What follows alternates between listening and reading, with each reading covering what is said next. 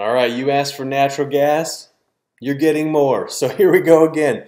We're diving right into it. We're breaking down /NG, DGAZ, UGAZ, natural gas. Let's go. So this morning, right here, yesterday almost midnight, we set this point right here, right? I'm going to go ahead and put a circle around that.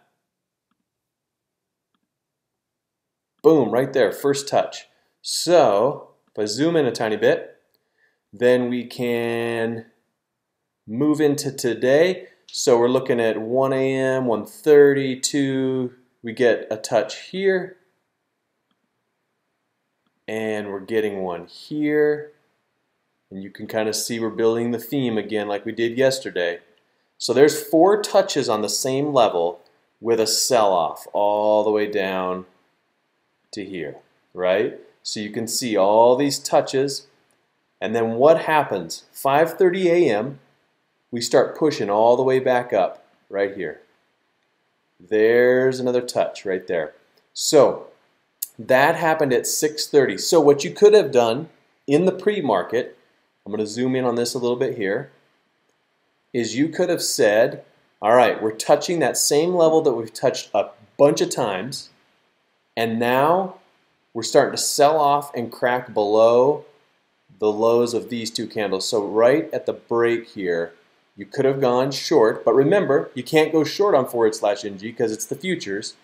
So if you want to go short, you have to use the inverse ETF for natural gas, which the one we've been using is DGAZ.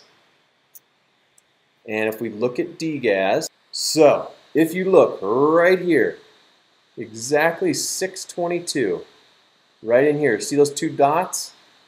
Those were levels that opened and closed on the 1-minute chart. So right in here, when you were seeing /NG starting to confirm that it was moving to the downside, you could look at the inverse ETF DGAZ right here, and you could have gone long right in this area. Now, based on /NG, my thought on this is if you did in fact take a position on this based on what we're talking about here, right here you've got all these touches and then you get another one.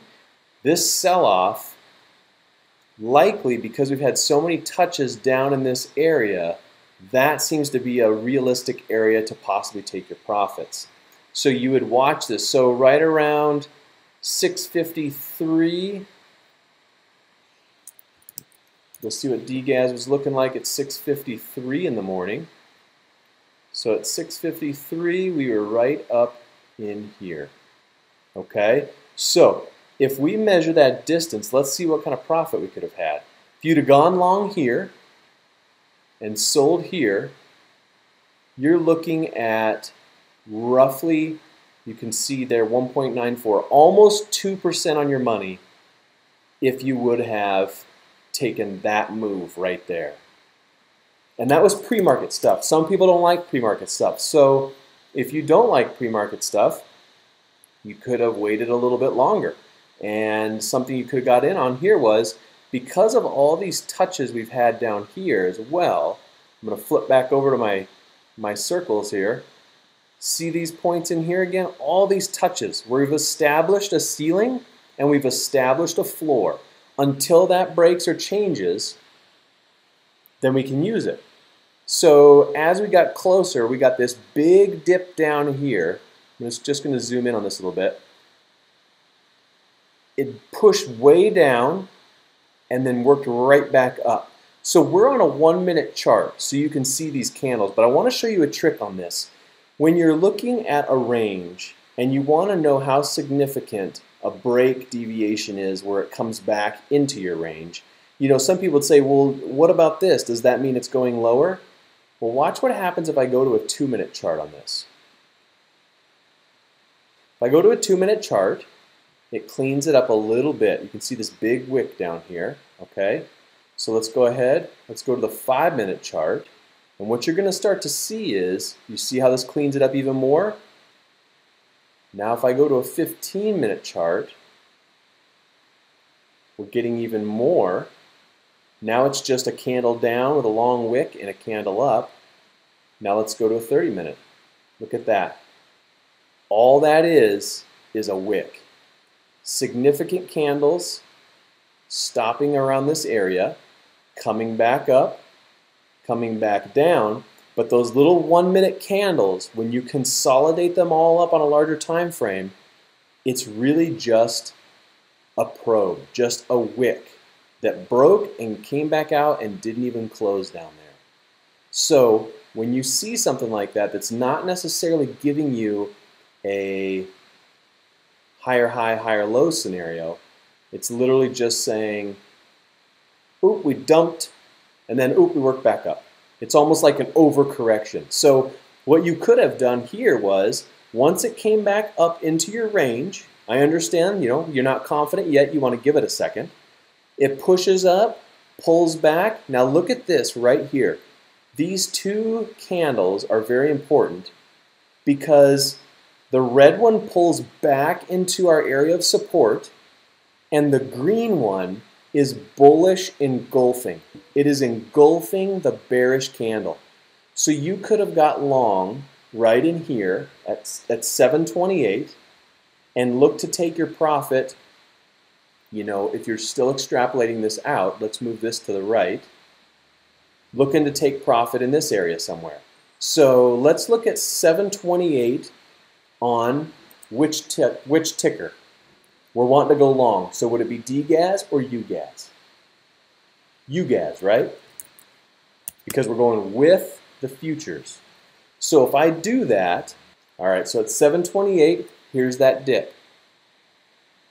There's that dip on UGAZ. So because natural gas was confirming the uptrend, you could look at UGAZ and say, all right, I'm going to go long here. And then trying to push it back up to this level. So you see we got the push up, pull back, and then it ran and it went all the way. So really, this is a pretty crazy trade because if you'd have got long in here somewhere, right here, and you would have held to that point, that's 3.91% if you'd have held to that line. 3.9, almost 4% on your money. That's a massive amount on your money for a trade like this. So that would have been an amazing opportunity as well. And it's all based on /NG, the natural gas futures. You were able to watch them, and yesterday we talked about it. We said, why not use United Gas Fund, UNG? Well, if you were using United Gas Fund instead of /NG, the futures, you wouldn't have had this point, or this point, or this one, or this one. This is 4 significant touches that helped us establish our ceiling. We got our floor. We got our floor. We wanted to, if you didn't want to wait for the market to open, you could have taken this one short with DGAZ. If you're not comfortable with that and you want to get closer to the market open, we identified a point right in here at 728, 2 minutes before the market opened. So you could have entered basically, if you had to wait till the market opened, you could have entered right here. But if you'd have taken it here and rode it all the way up to the ceiling, it was going to give about 4%. So one of them went for 2%, the other one went for 4% based on /NG, 1 minute chart. And that's our natural gas recap today. Comment, let me know if you still want these. I need feedback and comments to keep doing this. So throw those below. Let me know how you did. If you traded anything today, let me know what you did. Let me know if this helped you. And we'll be back at it again tomorrow. Thanks for stopping by.